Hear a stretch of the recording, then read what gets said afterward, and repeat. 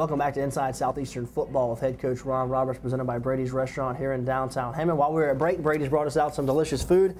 We got a corn Reuben sandwich here. We got Louisiana hot wings and also a grilled Cobb salad with some grilled shrimp on top of it. Well, it looks fantastic. We want to thank Brady's for what they do for us. And, Coach, before I get your thoughts on Central Arkansas, the big game coming up, I wanted you to talk about Coach Stevens a little bit and the fact of that offensive unit has really improved from week one and has been very balanced the last few weeks for your club. No doubt. Done a great job. I mean, sometimes, we're not in a position, I think, physically wise, talent-wise, to line up and just mash people and run the football. So he's had to be creative, find ways to out-formation people, to manipulate their defense, how he wants to be able to run the football.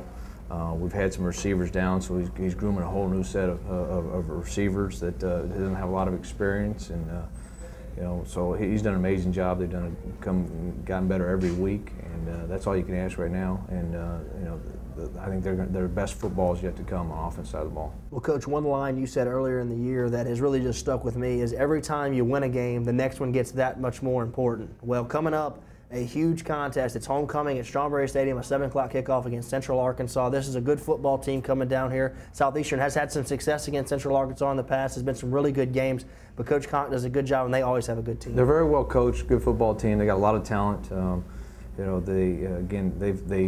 It'd be huge in recruiting because they do a lot of recruiting down in Louisiana as well. They stole some kids from us this year that we feel we would like to have. They're Louisiana kids. We'd like to have them on our team.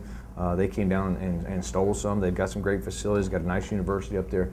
So again, this is another game, again, for us also is huge on the recruiting trail.